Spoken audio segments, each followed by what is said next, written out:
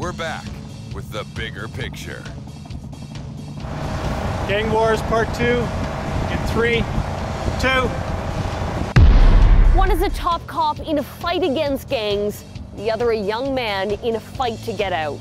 Together they form both sides of BC's ongoing struggle to put a stop to gang violence.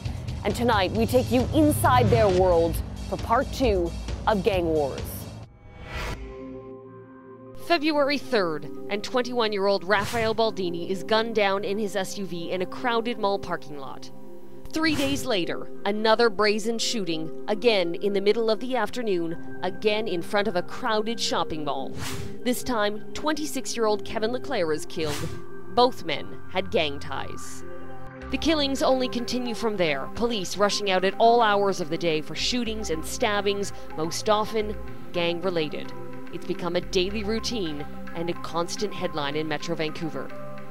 Metro Vancouver is embroiled in an explosion of gun violence that rivals almost anything anywhere in North America. It's now 646. 6 shootings in the past 6 days on the Lower Mainland.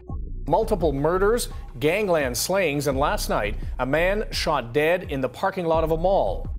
Perhaps the most shocking of all, the murder of 23-year-old Nicole Alamy on February 16th, shot behind the wheel of her husband's car at a suburban intersection with her 4-year-old son in the back seat.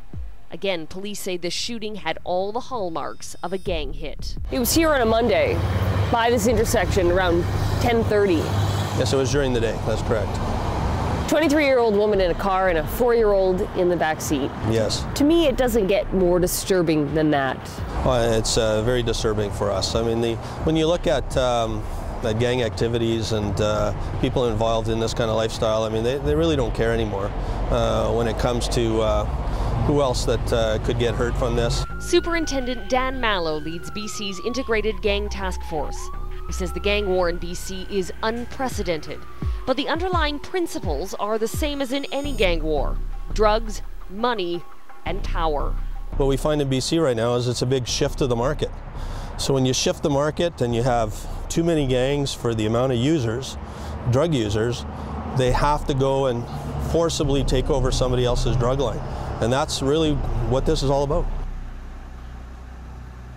129 gangs are now fighting for turf in British Columbia, running drug lines for cocaine, marijuana, and ecstasy.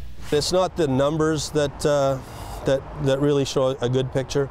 It's the amount of gangs that have decided that it's okay at 4 o'clock in the afternoon in a mall parking lot to use high-powered weapons and shoot somebody.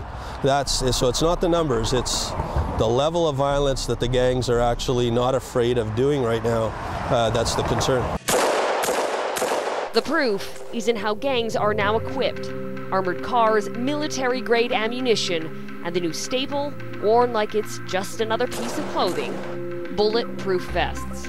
So where's it going to stop? Somebody wears this bulletproof vest, another gang gets a bullet that can penetrate this, another gang gets an armored vehicle that bullets can't penetrate either. Where does it stop? Well, we've got to make this illegal. We've got to make armored vehicles illegal, and we've got to throw people that think it's okay to kill other human beings in jail.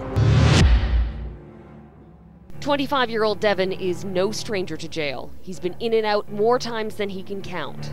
Stolen cars, assault, robbery, armed robbery, possessing a weapon, everything under the book, almost. And for 12 years, a gang was the only place he felt like he belonged. I was in foster home to group home to foster home to group. I've been in, 57 group homes and foster homes, and I just kept running away. After a while, when I turned 13, I just started not caring. I hung out with a different crowd and went the wrong direction. One of the members said, "You can stay at my place." I started staying at the place. "Here's some dope, go sell this." Okay, I sold the dope. "Oh, this guy screwed around, go smash him out." Smash him out, come back. Did you ever say no? Did you think to say, "Yeah, I don't want to smash this guy up"? Absolutely not. Why not? I was afraid what could happen to me if I said no.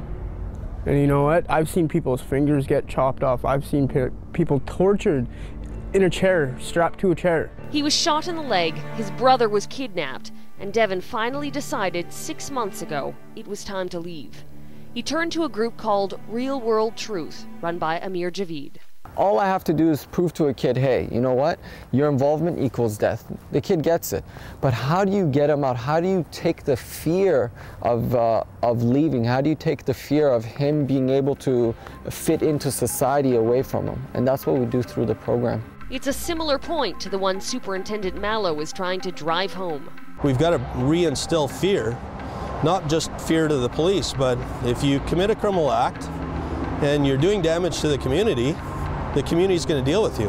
And they deal with you through the court system in Canada. So we've got to be able to bring that back somehow and modernize that system. But jail is not something most gang members are afraid of. You go to North Fraser, you can sit there and play PlayStation 2 in your room. You got every single channel for television, you know, like. So jail isn't scary. It's a daycare. The only thing that scares Devin is that one day his past will catch up with him. I made an agreement when I got jumped in. You were jumped in? Yeah. And what was that agreement? That I can't leave. Just like most gangs, once you're in, you're in. And if you try and leave, you just get killed or murdered. The irony is that although Devin and Superintendent Mallow have always stood on opposite sides of the police tape, they're now fighting for the same thing. And it's a fight that's only just beginning.